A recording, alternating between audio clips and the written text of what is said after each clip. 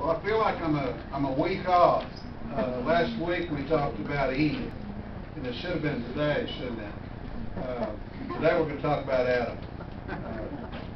We're in Genesis 3, and today will probably be the last lesson we have in Genesis chapter 3. We're going to go on before next week.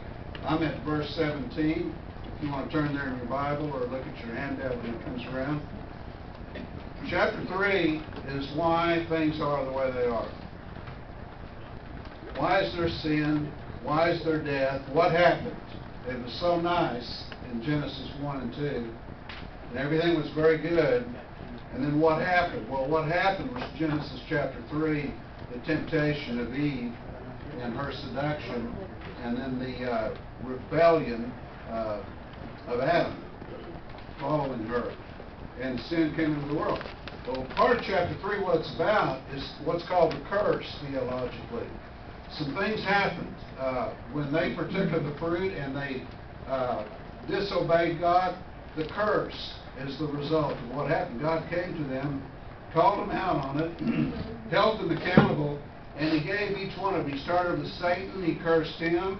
He started after that with Eve, which we looked at that last week. Today He's going to be talking directly to Adam, to man and mankind inclusively.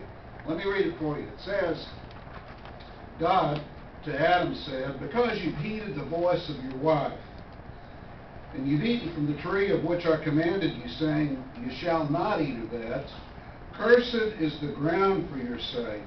In toil shall you eat of it all the days of your life. And both thorns and thistles it will bring forth for you. You shall eat the herb of the field, and in the sweat of your face you shall eat bread until you return to the ground. For out of it you were taken, for dust you are, and to dust you shall return. Notice he says it's because you heeded the voice of your wife. Amen. Did you notice that? Now, this is the only time that I can find in Scripture that that's a bad thing.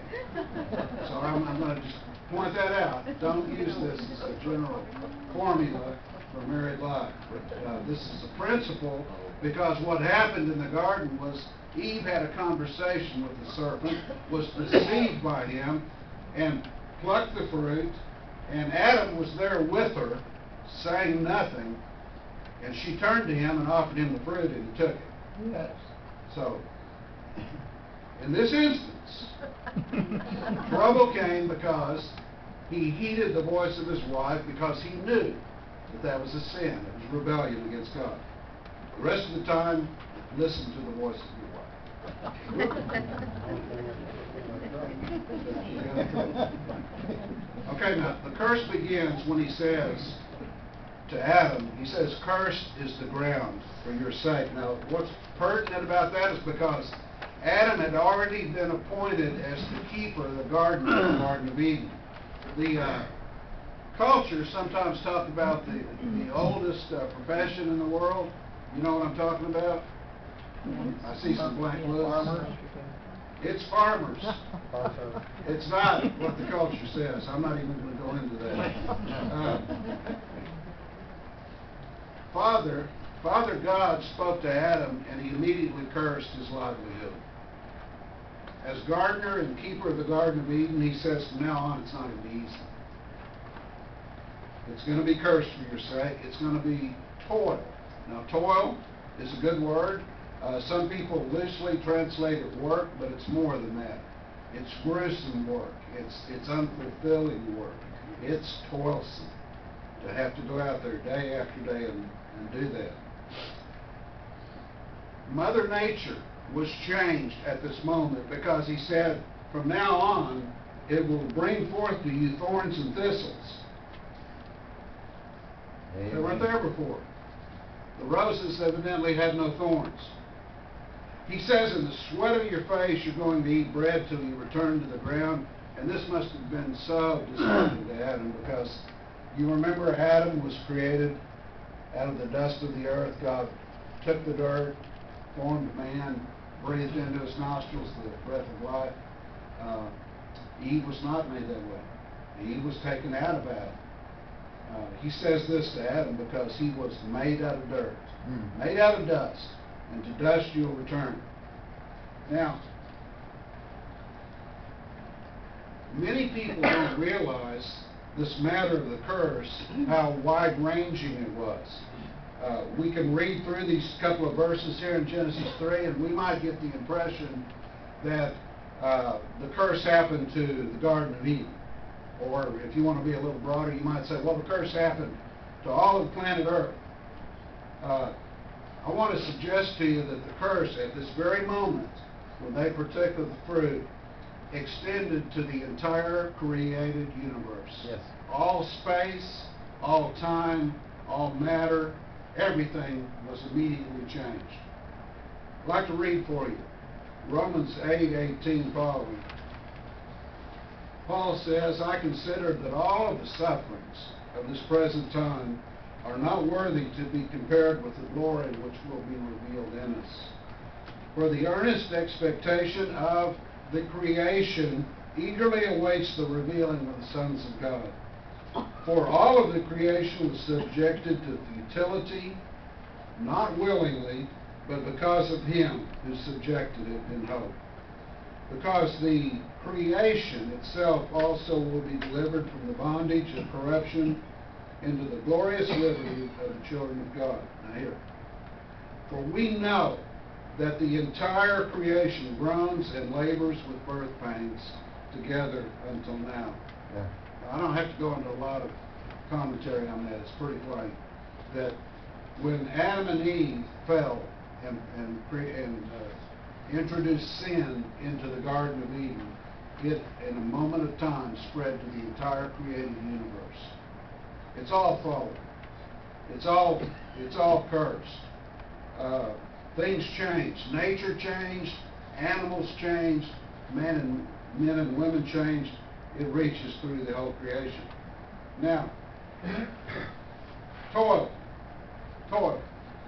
That part of work that had suddenly been, I think it had been joyful for Adam in the Garden of Eden. I think as gardener and caretaker of that beautiful place, he must have had a lot of satisfaction, must have enjoyed the beauty. But now suddenly God's changed it to toil. Job says this, is there not a time of hard service for man on the earth? Are not his days also like the days of a hired man? Yeah. Like a servant who earnestly desires to sit in the shade, and like a hired man who eagerly looks for his wages. Job knew toil. Job knew that the work that we do had been changed. And when God told him, you're dust, you were made from dust, and to dust you return, that must have been a heady confrontation to Adam.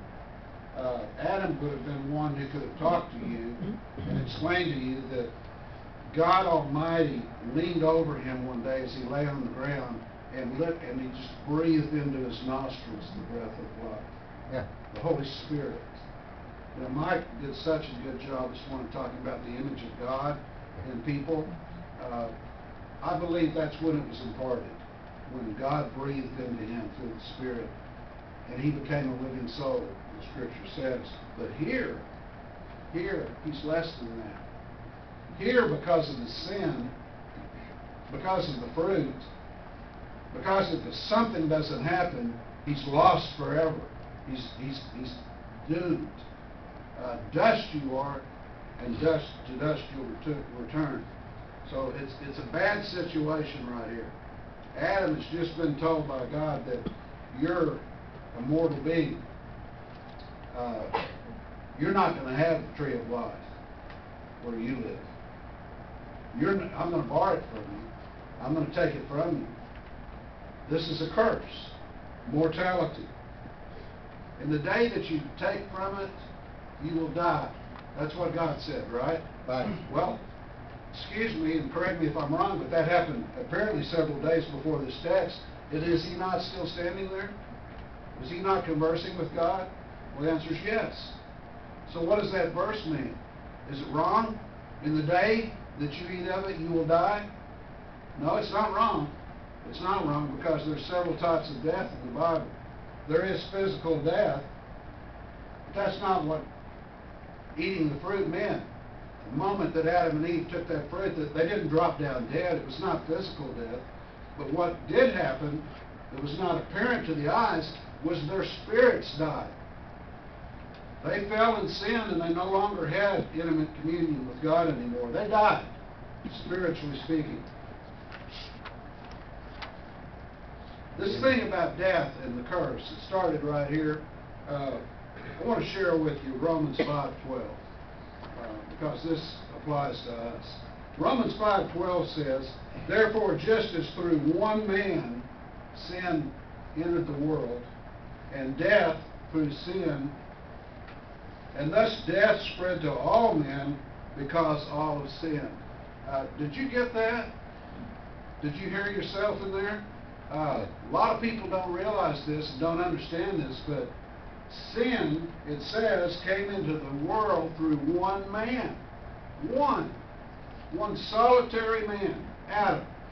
Because of what he did in the garden, sin came into the world through him. But it gets worse. Because he allowed sin into the world, death came with it. Adam died spiritually. Eve died spiritually. Their need to be saved began at that moment, because they're going to physically die and they'll be lost. And then Romans 5:12 goes on, and this is what is astounding. It says, "And thus that death that came through Adam, that one man, it spread to all men and women." Everyone that comes into this world receives it. It's communicated. Because death is spread to all men, because all have sinned. So death has come. That was Paul in Romans 5:12. Let me share with you 1 Corinthians 15:22. It says, "For as in Adam all die, in Christ all will be made alive. To each one in his own order. Christ the first fruits, afterwards those who are Christ that is coming." Now, that's a reversal. I don't know if you caught that. You know, Romans 5:12 basically says that we've all sinned and we all fall short of the glory of God. We've all died. If something doesn't happen, if something does not intervene, and then 1 Corinthians 15:22 comes in and it tells us, well, that's true. In Adam you died, but in Christ you can be made alive. Thank you, when you accept Him as your Savior.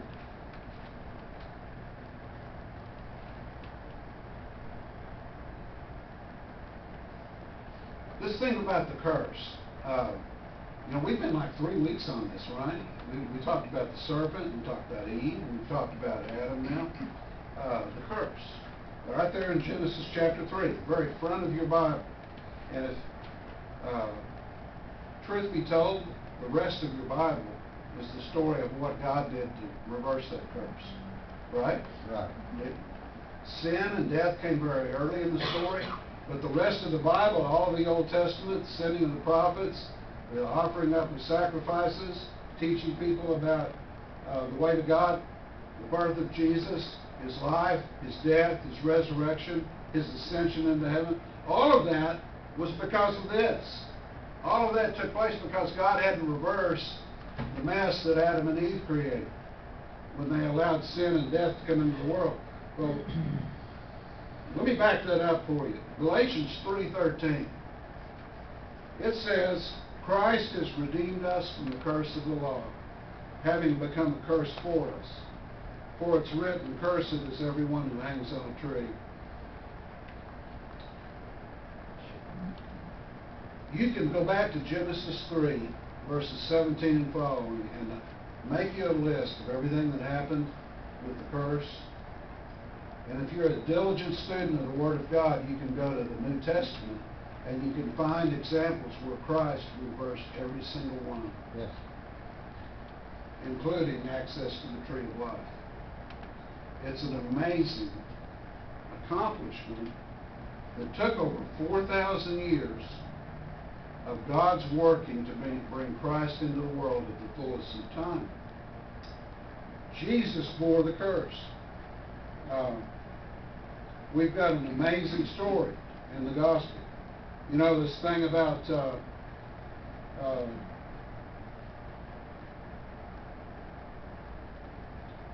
Adam, it's tragic, you know, and I'm saying Adam a lot today. Eve, you're right there with him. It's man and woman, humankind, people. They all were subjected to this curse when sin came into the world. And then all of their descendants, their children, they all were born with sin in their world and in their lives, all the way down to us. It's sort of a disease that only Jesus Christ was able to counter. Well, let's go on. Verse 20. I like this verse. Adam called his wife's name Eve because she was the mother of all living. Well, that's appropriate for Mother's Day, you know? Amen. She was the mother of all living. Right? I've got a mother. She's gone. Got a grandmother, got a great-grandmother, got another great-great-grandmother. It goes a long way back, but when you get way back there, Eve was the mother of my family. Isn't that something? I mean, yours too, all of you. She's the mother of all living. And we spent a lot of time in Genesis 1 arguing and proving that evolution is a lie. That we did not have multiple ancestors and they were not apes. I hope we're done with that. The point of Scripture is there was one couple at the beginning of time. Amen. Adam and Eve.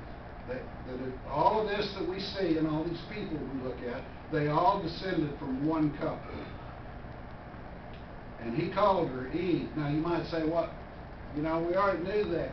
Well, you didn't know that, not from the Scripture, because before Genesis 3:20, she was called everything in the world but Eve. I learned something in this. For instance, she was called in Genesis 1:27 when she was first made, she was called a female. And then in Genesis 2:18, she was called a helper. And then in Genesis 2:22, she was called a woman. And then we get to Genesis 2:24 and 25, and she's called a wife. But she's never been called Eve yet until we get to verse 20. Now, I think it's interesting that Adam named her. I don't know what the significance of that is. You remember back in Genesis 1 and 2, he named all the animals, right? And then he got through naming all the animals, and Scripture tells us he looked around at all of them. They were all squared away, and he looked at himself and said, I don't have anyone. I'm alone. I don't have anyone like me. And God created Eve. Well, this is when she finally gets her name. The mother of all living.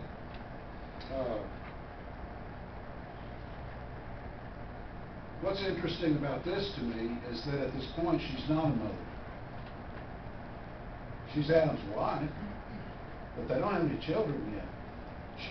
She's a helper. She's a female, certainly, and a wife, but she doesn't have any kids, and yet he calls her the mother of all living. It's prophetic in its implications for us.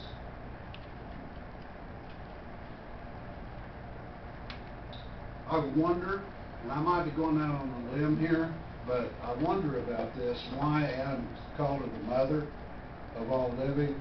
But if you'll remember last week when we talked about Genesis 3:15, the proto-evangelium en español, si quiere. Sí.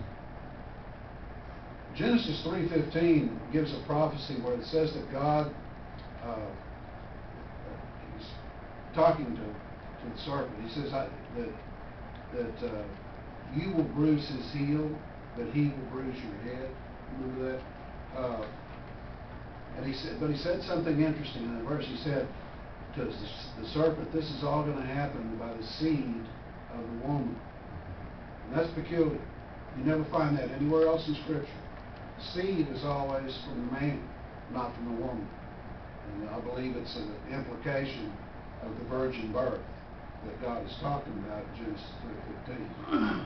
The seed of the woman is going to crush the head of Satan. Well, clearly Adam was standing there taking all this in, and he's talking to Eve and the serpent about her being the mother having a seed who would crush Satan one day in Jesus Christ. I think that probably that got the wheels spinning for Adam, that she was going to be a mother. I don't know if he thought that before. Maybe he had, maybe he hadn't. But I think when he calls her the mother of all living, that's where it came from.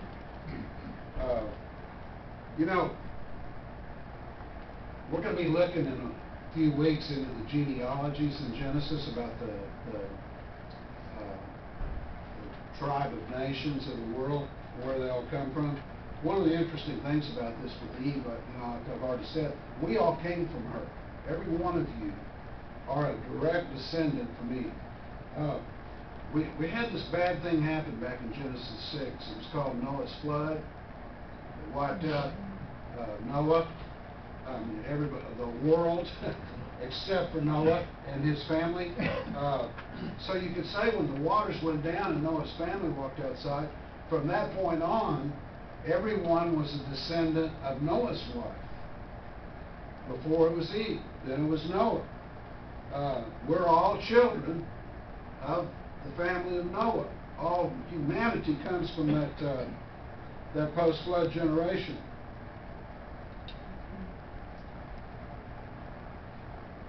Eve is an interesting person in the Scripture because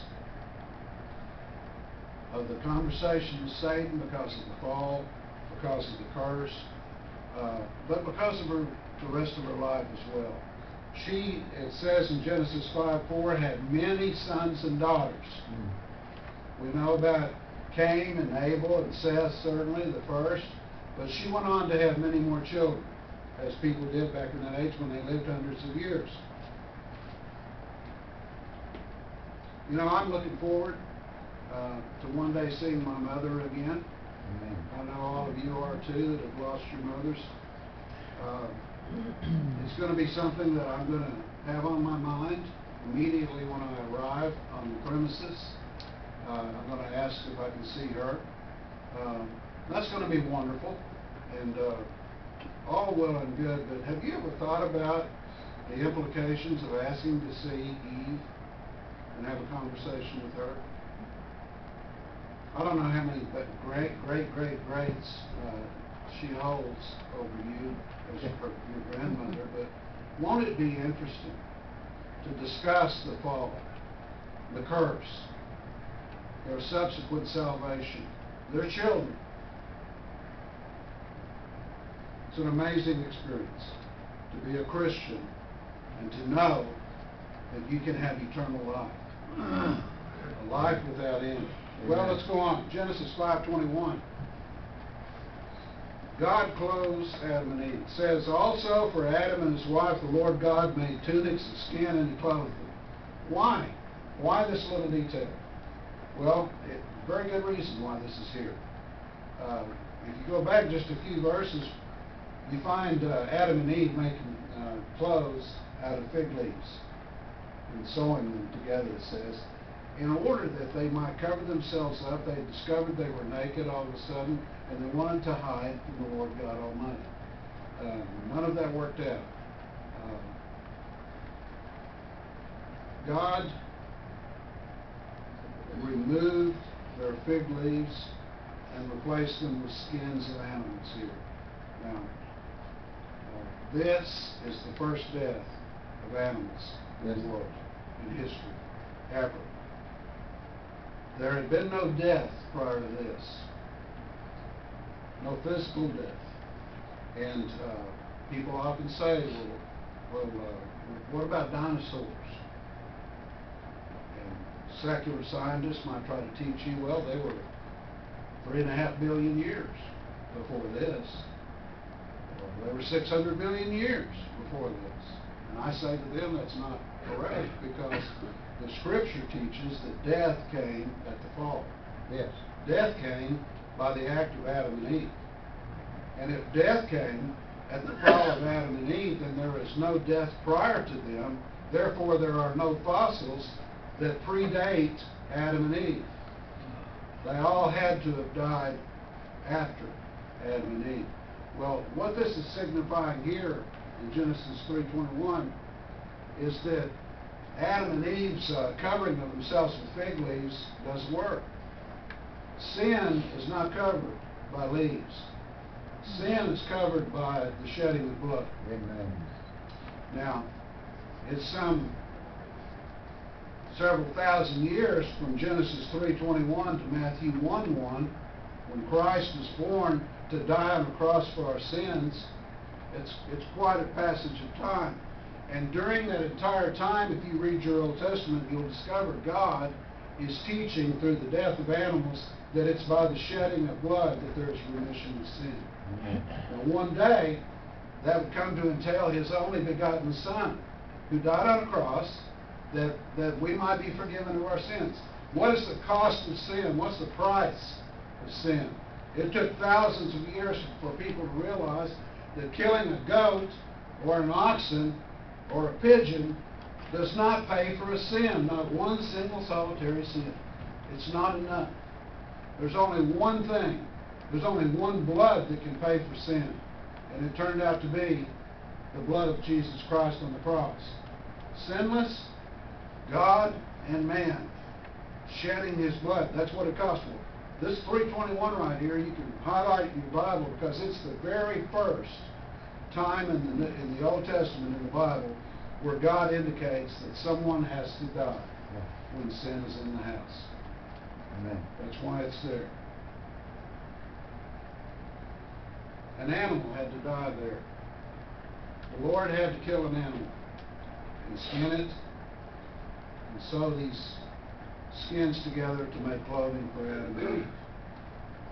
You can read that verse, you can meditate upon it, but it's very clear that it was God who killed, it was God who skinned, and it was God who clothed them. He dressed them there in the garden to show them that there was a covenant for their sin.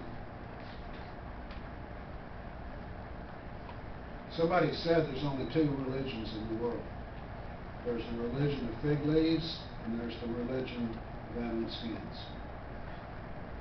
Fig leaves is what Adam and Eve tried to do to cover up their nakedness and their shame.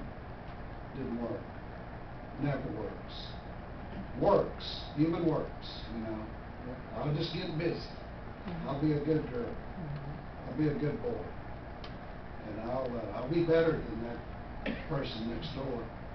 You know, good works is man's religion. It's fig leaves is what it is. And it doesn't ever work. It's only by the shed blood provided by God. Amen. Dressed by Him with the Lord Jesus Christ. He clothed them. I think, you know, you could write beside this verse a little phrase. You could say, Jesus saves, right here. I think Adam and Eve, they were lost. They've been found, and right here they're saved. And God clothes them with skins. You understand? You can write your name in there too. It's the same thing. Amen. Genesis 3:22. The Lord God said, behold, the man has become like one of us, to know good and evil. And now lest he puts out his hand and he takes also the tree of life, and he eats and lives forever. Therefore the Lord God sent him out of the Garden of Eden to till the ground from which he was taken. So He drove out the man, and He placed cherubim at the east of the Garden of Eden, and a flaming sword which turned every way to guard the way to the tree of life. Whew, poignant. What a picture. From being placed in the Garden of Eden as caretakers and gardeners without any sin anywhere around, to being driven from it. Let it soak in, because it's your story, and it's mine. God said, looking at the situation with Adam and Eve, the serpent, He said, they've become like one of us. Notice plural, us, Father, Son, and Holy Spirit. They've become like us. Well, how have they become like us? Are they omnipotent? Are they omnipresent? No, not at all. They're not.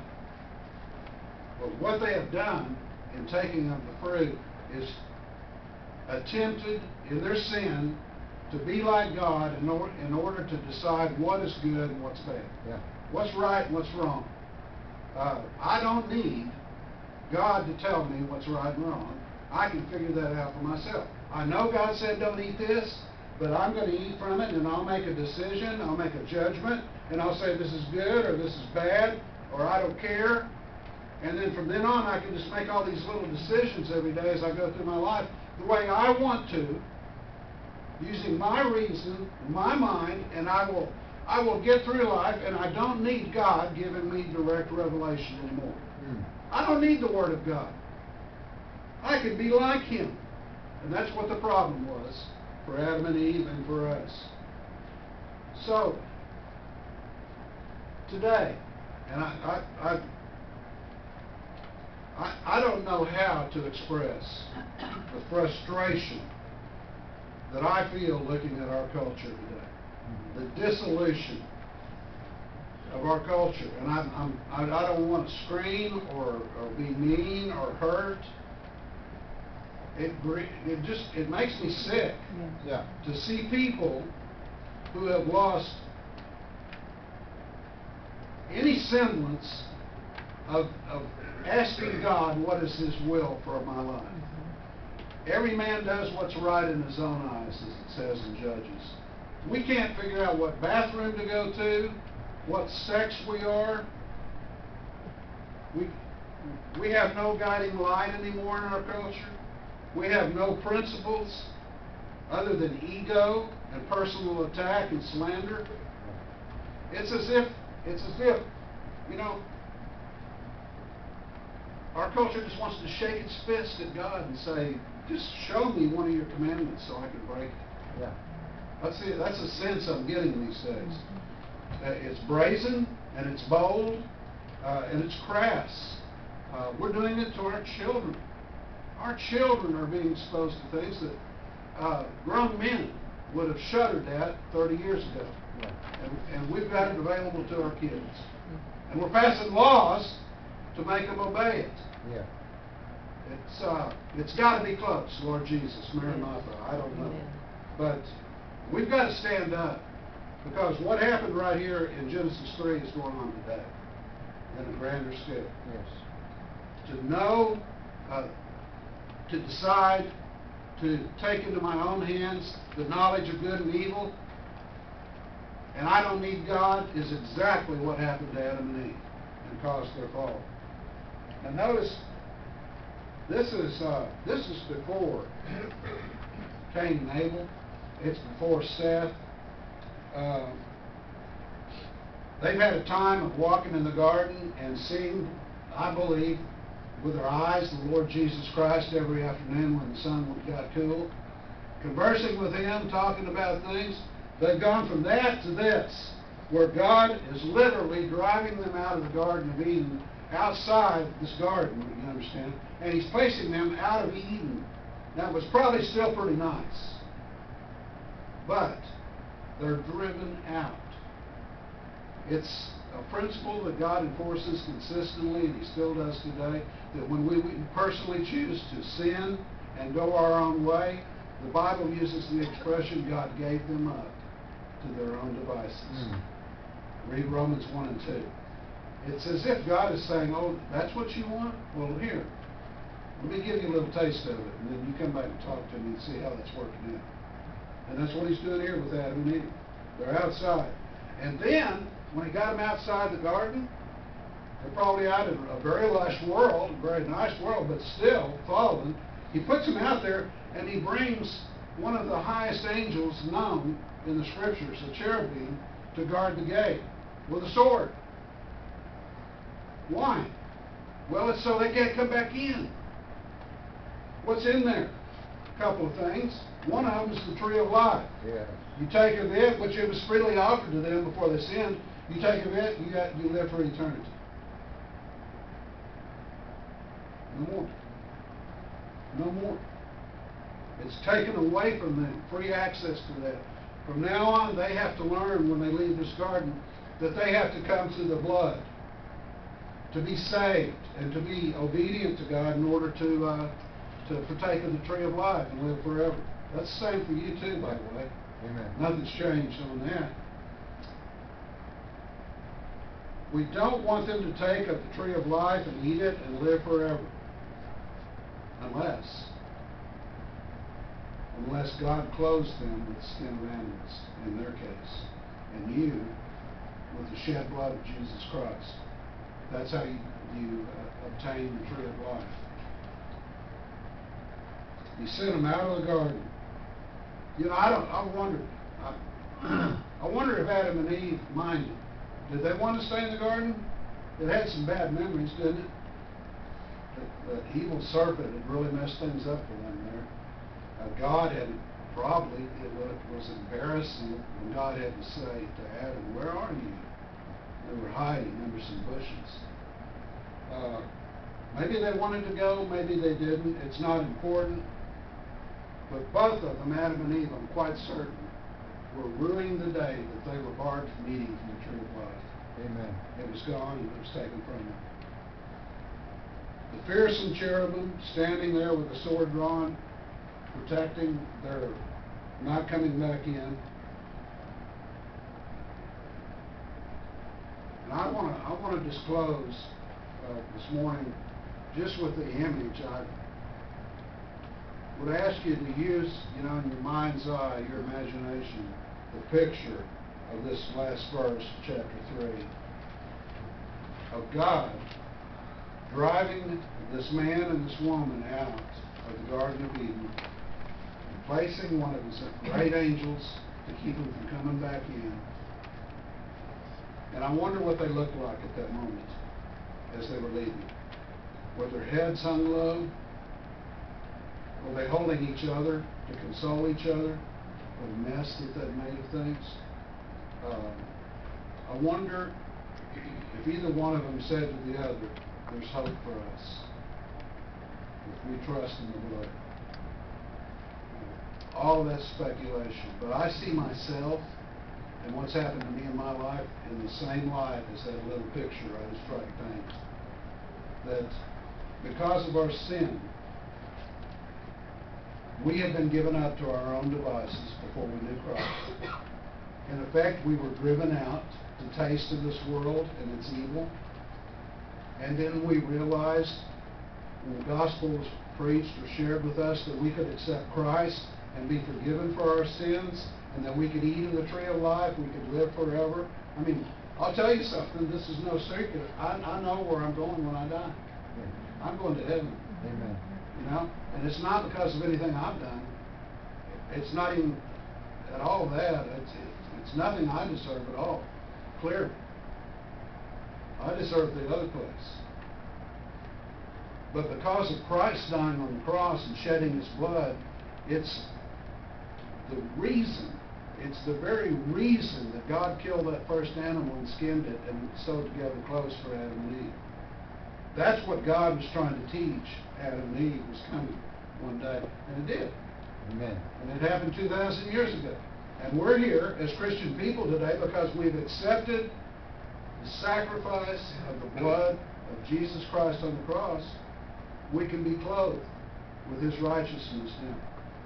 It's never about us. It's never any good thing that we've ever done. It's never any measure of so-called human righteousness that we have. It's none of that. That's all pitiful in God's eyes. We're like Adam and Eve, that we are dependent upon the clothing of God for our righteousness. And that, I think, is the point of Genesis chapter 3 for us. It's salvation. Gosh, I would have loved to have been there and seen that. I would have loved to listen to the conversation between Adam and Eve as they were expelled from that garden.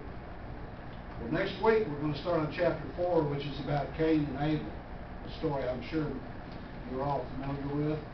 And we're going to drill down into the first homicide in the history of humanity. Father, we thank you this morning for the text of Genesis chapter 3 and the record of the fall. Father, we can look at it closely and tremble when we see our own lives there. We can see our sin. We can see our conversations with Satan. We can see us blaming our wives our friends and our children for our sin. We can see us blaming the devil. We can see, Father, being separated from you because of our sin. Most of all, Lord, I turn that around and give you praise because we can see the clothing of righteousness you've given us when we came to Christ. That because he died and shed his blood, our sin can be paid for. It's a marvelous thing, Father, and something that Adam and Eve had to experience just like we did, and we give you grace and worship and honor for revealing these things to us in your written word. Father, go with us today and allow us to be a blessing. For we pray in Jesus' name. Amen. Amen. Thank you. Trina, we missed her. Tell her she'll come next week. We'll treat y'all to lunch.